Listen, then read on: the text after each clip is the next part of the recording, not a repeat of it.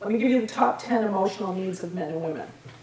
This comes from a book called His Needs, Her Needs by William F. Harley. It's a best-selling book. He's a Christian, I think he's a psychologist, but it's last name?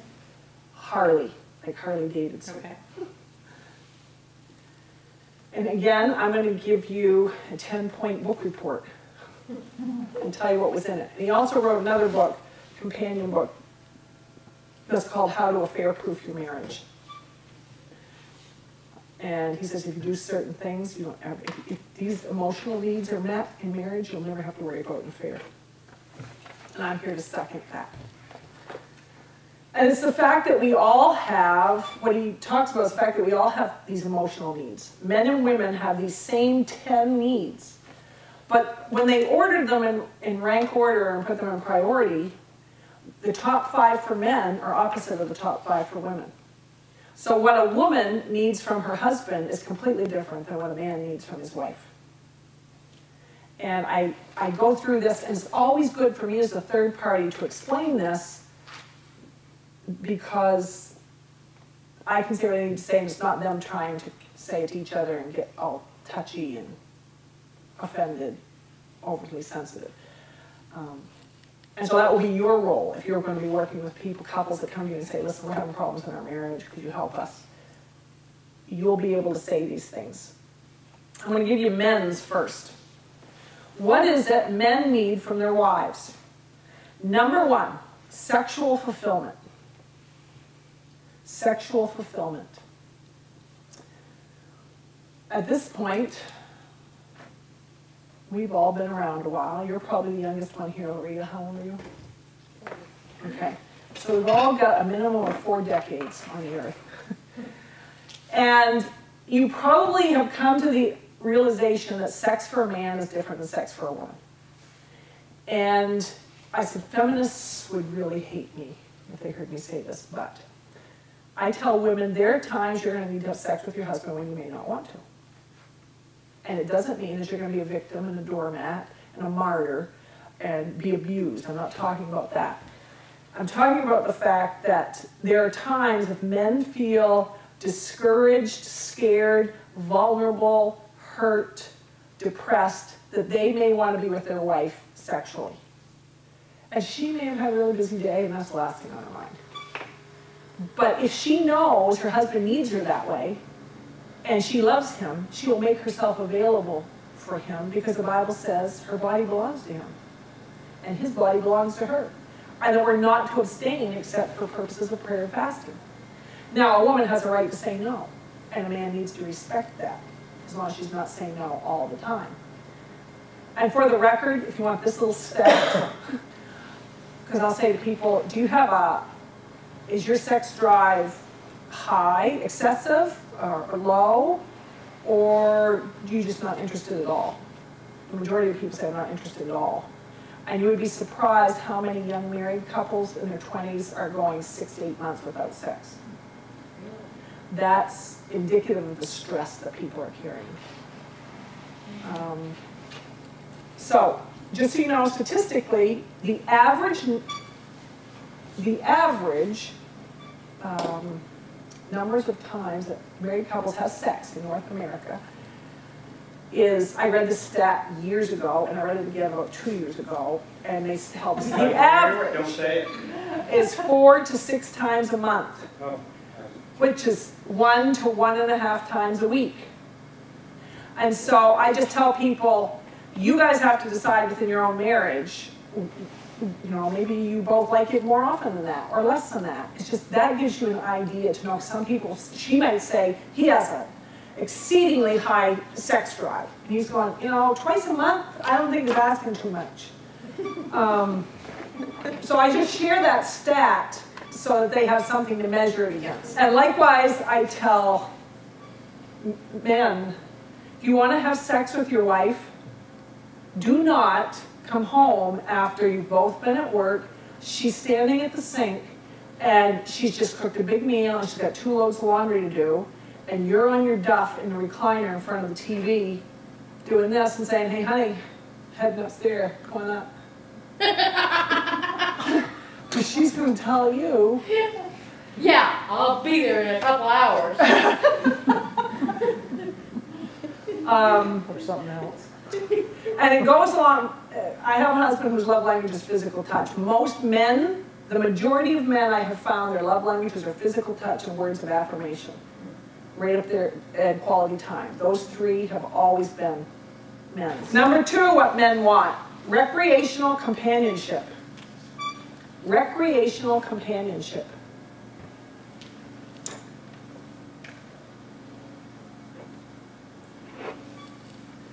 Every man, when you start dating his wife, usually has some hobbies or interests. And in my marriage, my husband liked to fish and play golf.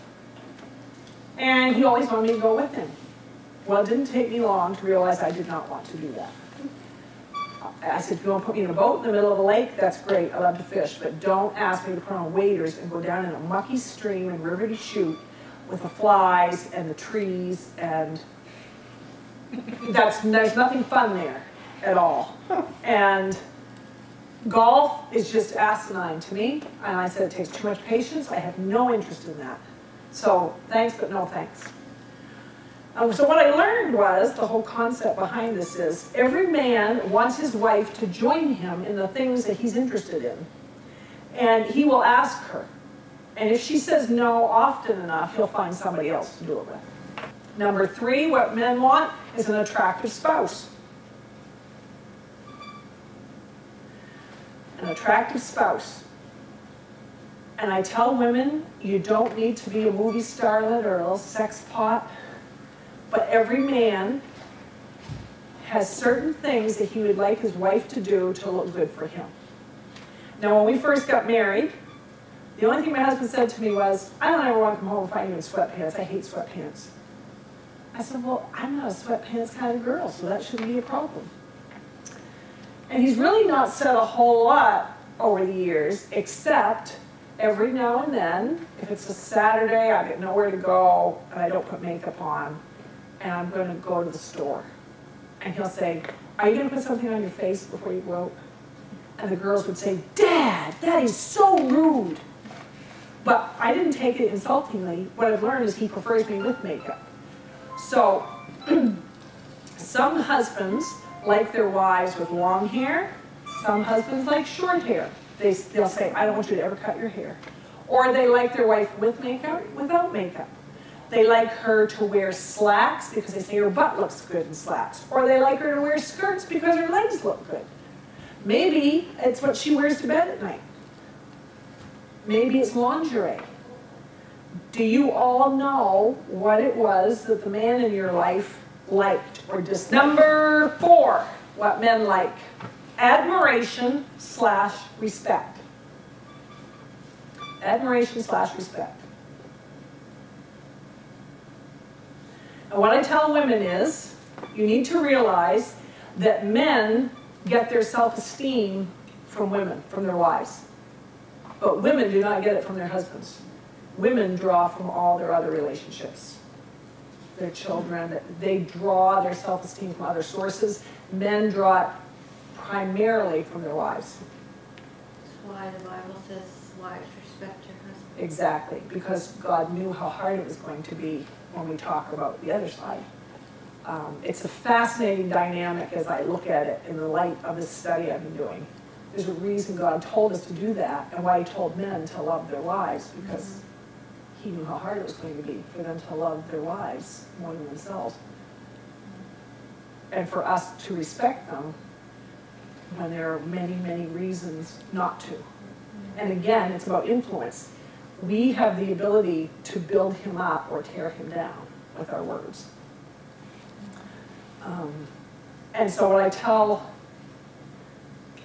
women is, husbands will go out and work hard, slay dragons, put up with all kinds of abuse and nastiness and people giving them a hard time, as long as they can come home and know that their wife believes in them and that she thinks he's a good guy and that she would take up for him and stand with him. The last one for men, another one feminists would not like, what men say they need is domestic support. domestic support.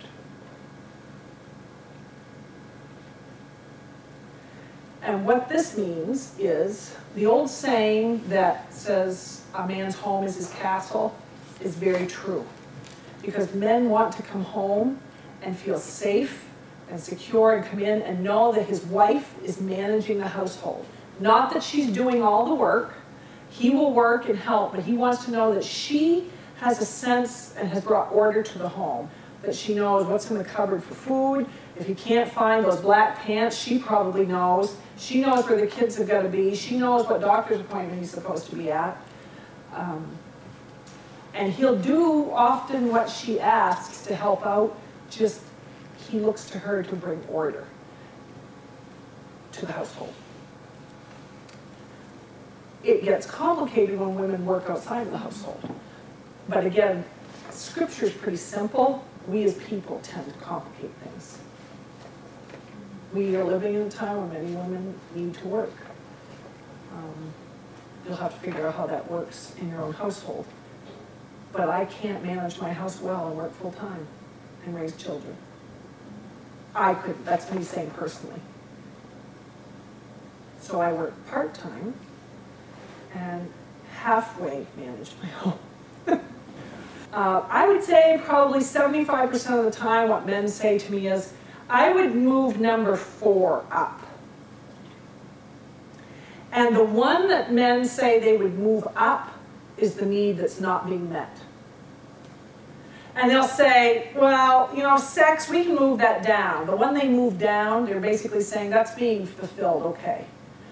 And I also say, tell her where she's doing the best job. Where does she get an A+? And where does she need the most improvement? So he gets to give her feedback, say she does a really good job of domestic support. She could improve with recreational companionship. We don't do anything together. And so it's a chance for them to dialogue and have, but I have to help facilitate that conversation. So that's what you would be doing. I want you to practice this stuff at home, but you're going to be talking to couples as well. And there are times, it's not that you have to sit down and teach them all this, there are just some times when I'm talking to a wife and she's saying this or that is wrong. And I'll say, how are you doing with sex? You having sex with your husband? Are you disrespecting your husband? I'll go through this list in my head and just check in with her. Because if they're having problems or she thinks he's running around, chances are these are not being met. Let me give you the women's. Number 1, what women said they need. Affection. And you can put in parentheses behind that, without sex. Because men will say, well, I'd like to show her some affection. And I said, you don't get it. She'd like to hold your hand or have you put your hand on her leg without thinking it's got to progress to something else. And affection is, you can write this definition because that's a very benign term. Affection is anything he does that makes her feel protected, cherished, loved, accepted, and like she belongs. And I tell wives, whatever it is that the man in your life does, whether it's a husband, father, you need to tell him what that is so he knows when he's getting it right. Because a lot of the guys will say, I don't have a clue. He might think he's getting something right, and that tendency might be very annoying to her. So when he gets it right, say, I really like it when you do this. And it will be different for everyone. Number 2, what women need from their husbands is conversation.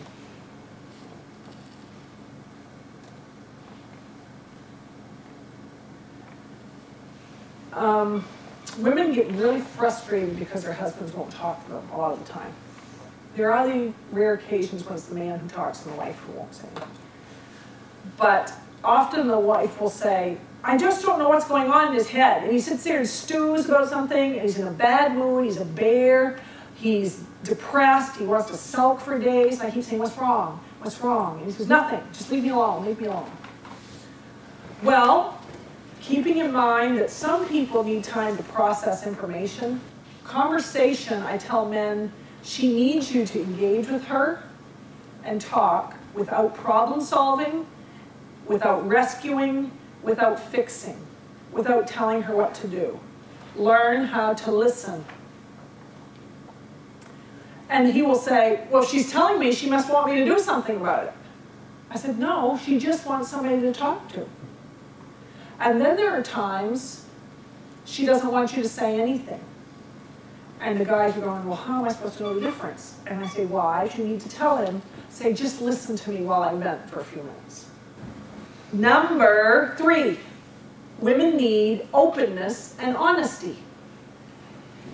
Openness and honesty.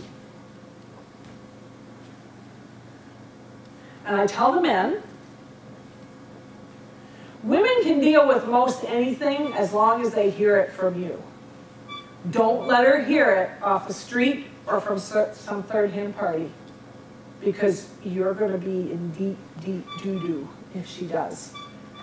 And trust takes a very long time to build, but it takes just a moment to destroy.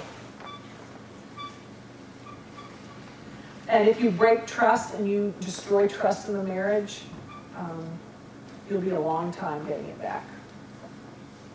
So just tell her what it is. She will be angry. A lot of guys will lie over the stupidest things because they don't want to get yelled at by their wife, not knowing that it's going to be 3 times worse because she's going to hear it from somebody else. So tell her what you need to tell her. Just bite the bullet, and you will have to listen probably to her ire and her disapproval, but she will be much easier to deal with as long as she hears about it from you. Number 4, what women need: financial support. Financial support. Is that the same as security? I don't know. I believe it does involve that to some measure. Here again, I don't think feminists would like this, but I believe God put in every woman the need and the desire to be provided for by her husband. And what I have found is women don't care so much what their husbands do. They just take pride in being able to say, my husband's a really hard worker. He works very hard and he provides for his family.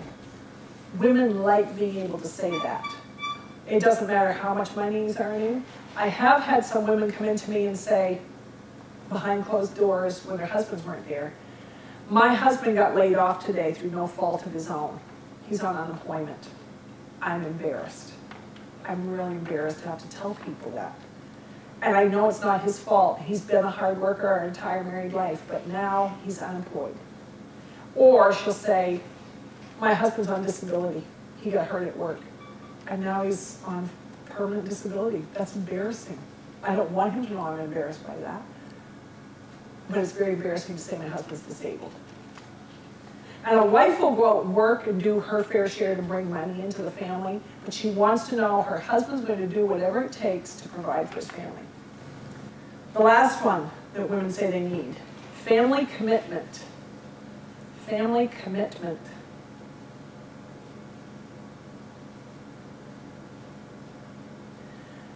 A wife needs to know that she and their children, if they have any, are her husband's #1 priority, and that they're going to come first before his buddies, his co-workers, his job, his golf game, his fishing, his hobbies, before his mother or his father or his siblings. He's not to make any, well, I shouldn't say he's not to. She would prefer that he not make any decisions unless he considers how it's going to impact her and the kids. That when he makes decisions, he makes them for we and not for me.